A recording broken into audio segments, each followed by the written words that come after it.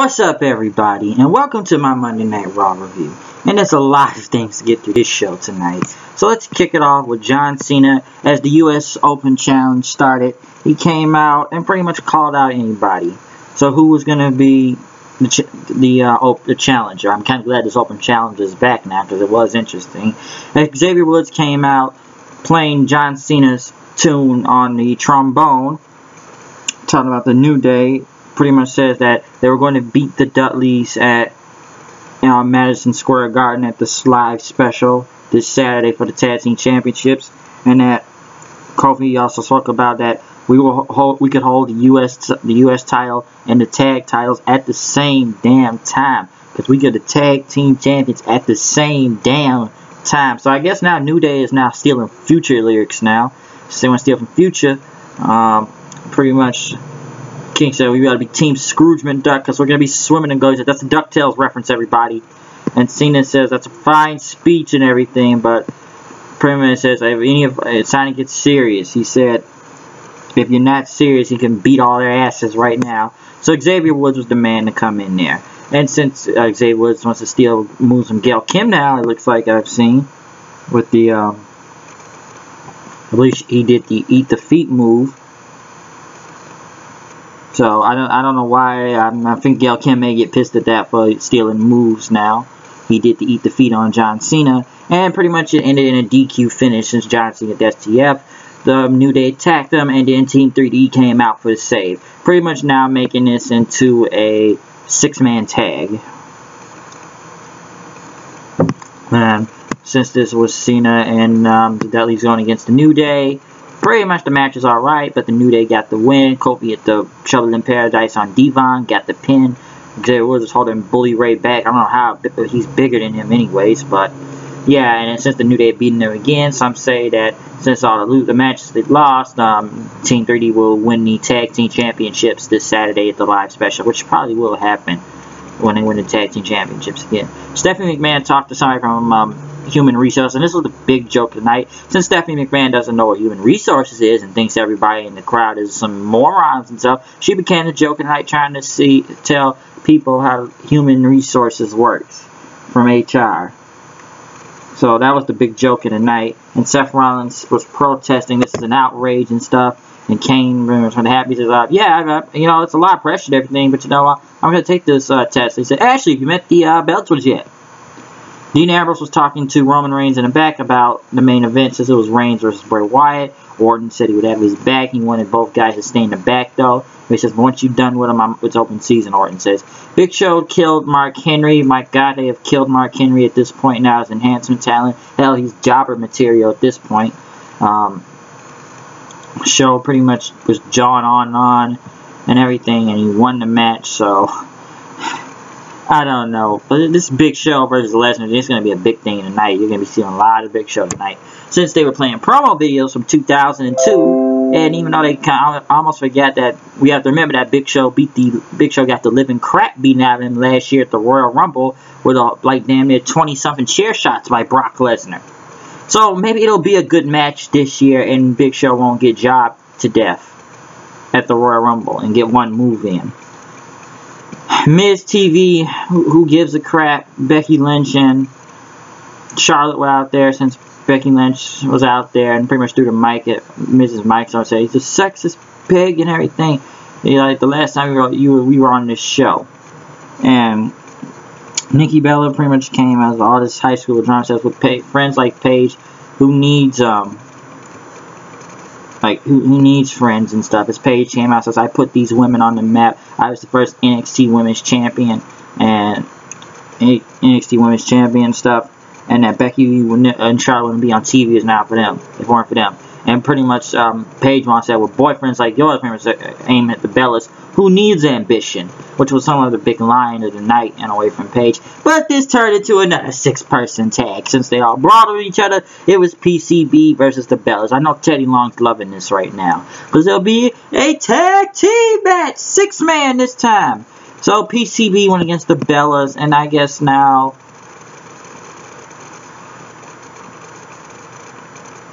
and everything, pretty much there was a tag match with these both teams. pretty much Charlotte's about to hit the figure 8, knocked Paige out of the ring. Paige left. Natalya comes out, literally just gets to the apron, and Paige pulls her back down and starts arguing Becky Lynch. And then Nikki Bella gets the roll-up pin on Charlotte, which now Charlotte, for a person that's champion, she is now taking a back seat to Paige, and she's now the focal point of this whole thing. And now she got pinned by Nikki Bella. The Divas Revolution, still a joke. Who gives a crap? Nobody cares. They showed more Brock Lesnar and Big Show clips. Seth Rollins talked to Human Resources as an HR, which is Human Resources, but that's, I told you, it's the big joke of the night is Human Resources. Talked about Kane to her, and Kane came back with a gift, and it was Seth Rollins' head from the trophy, and pretty much says it's a severed head, and pretty much Seth Rollins just looked weirded out by it since Sting threw his trophy in the trash disposal. Kane went back to dig it up. Primetime players got jobbed out to Harper and Strowman, which was nothing really that special. That we knew they were going to kill the primetime players, so the match was just like whatever. Stardust went against Neville. DQ, another DQ finish, but this time it's the return of King Wade Barrett, which he got no reaction when he came out and said, "Oh hell, the King." I'm surprised they should do it as King Barrett. I didn't even know Wade Barrett was gone. All I remember was Stardust beating the crap out of him, and then he just disappeared for like what, 2 or 3 weeks. So I didn't even know he was still there. But who cares? Yes, the bullhammering move does look cool at points in time, but him coming out saying, "Oh, the King's King Barrett." I'm surprised this guy is still on this roster, and we knew he was not going to go face anything. And then pretty much after that, Kane and Ashley were back in the ring. Hold on.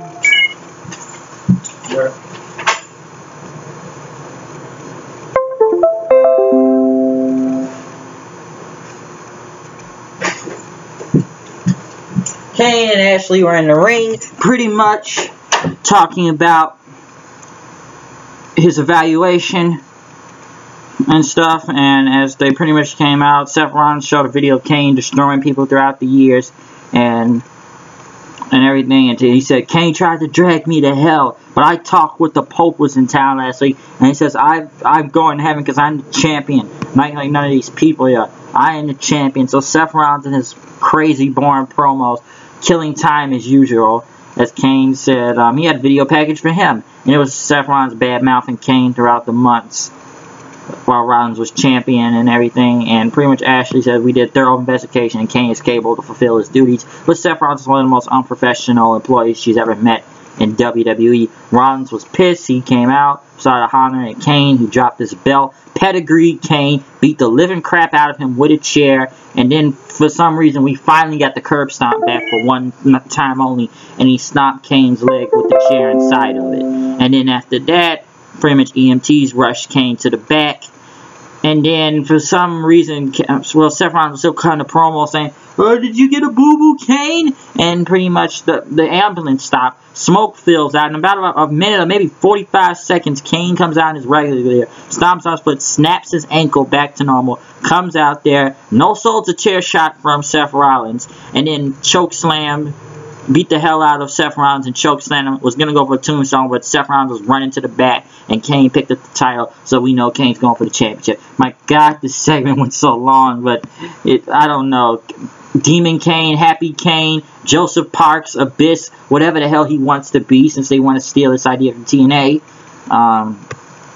It doesn't make sense, but 9 times out of 10 at whatever pay-per-view, which will probably be at the I don't know, Hell in a Cell thing. This will go on for a while. Oh, for the belt, so I don't know how they're booking Seth Rollins nowadays. Buffalo Bills were out there. Bo Dallas made fun of them and pretty much says, "All you gotta do is believe you can get a Super Bowl championship." Orton came out there, destroyed Bo Dallas, RKO'd the hell out of him. Nothing much. Kevin Owens against Rusev, which once again, I don't know why it was Rusev face, but Ryback was on commentary in about 45 seconds. Pretty much Owens threw Rusev into Ryback, and they start jumping Ryback, threw him in the ring. Ziggler hits the save, and pretty much both out. And Rusev is a bigger idiot because Rusev has been left behind by Kevin Owens like 2 times now. And if they tag again on SmackDown, the same outcome's going to come out. So Rusev is a moron pretty much to even trust Kevin Owens after he's betrayed him like 2 or 3 times now. But it'll happen again because Rusev's that fucking dumb. And it'll happen again. So why? I ain't check my food.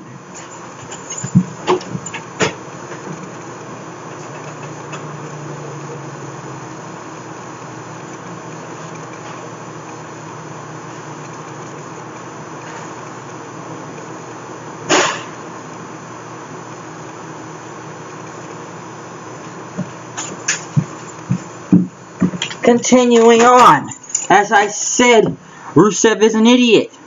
He's just an idiot. Paul Heyman finally looked like he was going to come out and save the show, talking about the Go to Hell tour. It's October. Big Show will lose. He's just a mathematician with a C+ grade average. And Bray Heyman says that he's not knocking talent, but Big Show, no one can surely push him to his limit and everything. And Heyman said that Saturday night, Brock Lesnar will be taking Big Show to Suplex City and he Go to Hell tour. And then Big Show came out, pretty much went to Paul, got in his face on that.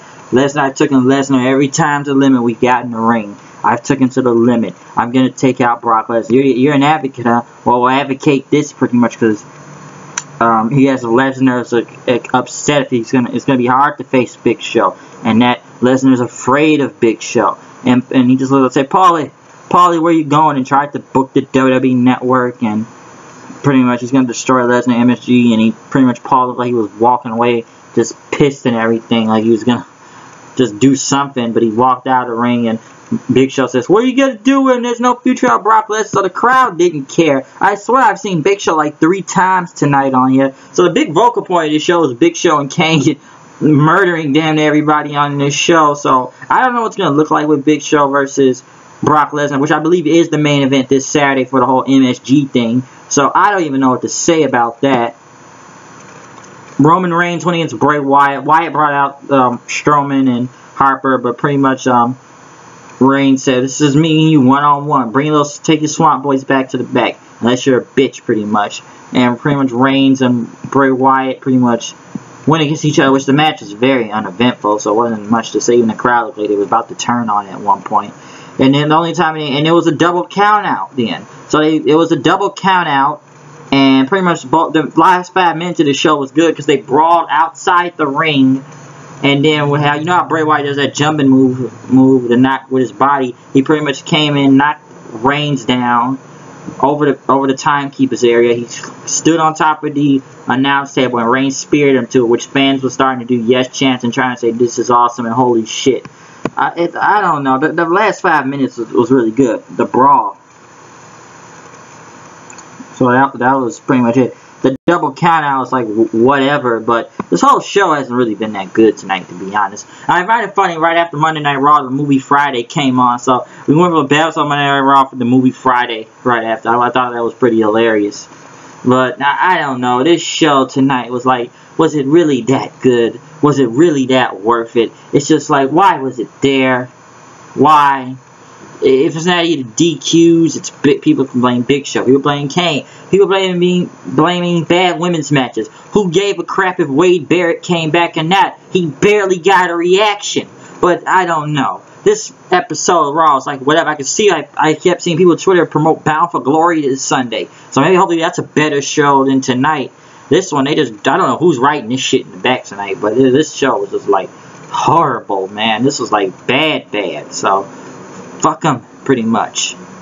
But I'm out of here. I'll see you guys later. Peace. Live reactions, reviews. Will I do live reactions this weekend? There's going to be 2 big shows of the MSG special and Bound for Glory. I don't know. We'll have to wait and see. But I'm out of here. I'll see you guys later. Peace.